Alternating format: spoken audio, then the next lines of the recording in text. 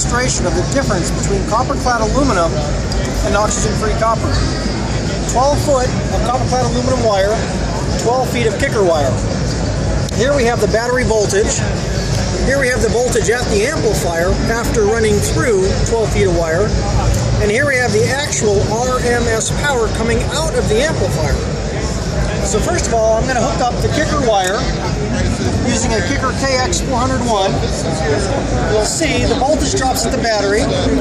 After running through 12 feet of wire, we lose about 0.3 volts. But we're still getting 500 watts RMS from the 400 watt amplifier. I'm going to shut that off. I'm going to rewire this system using copper clad aluminum. Everything else is the same. Battery voltage drops just like it did before. But look at the amplifier. At the amplifier, the voltage now is down 1.5 volts. Well, nobody cares about 1.5 volts, but your amplifier does, because you just lost 100 watts. So because you use the cheap wire, you lose 100 watts from your amplifier.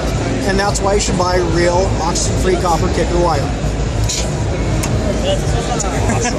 You know where that's going.